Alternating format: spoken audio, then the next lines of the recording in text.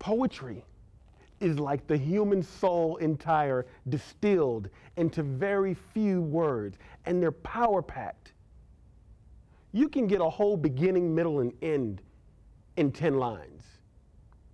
Poetry, because of the language we choose, because of the metaphors we use, we can make the reader feel something pretty powerful in those few words. Maybe Toni Morrison and Edwidge Danticat, they do it, I'm sure, with their prose, but you take sort of the average prose and you look at a paragraph or a chapter, you don't get that full emotional, power-packed movement and energy and that complete beginning, middle, and end. Not to say one is better than the other, but I will say this. I took a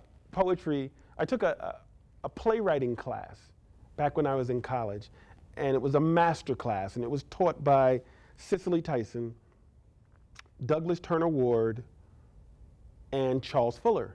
And Charles Fuller had written a soldier's play that Denzel starred in, which got turned into this movie, A Soldier Story. And so I remember Charles Fuller was teaching us about playwriting, and he asked us, did we know how to write poetry? And most of the students said, no, we write plays. And he was like, learn how to write a poem. It's the basic building block of all forms of writing. And I believe that with my heart and soul.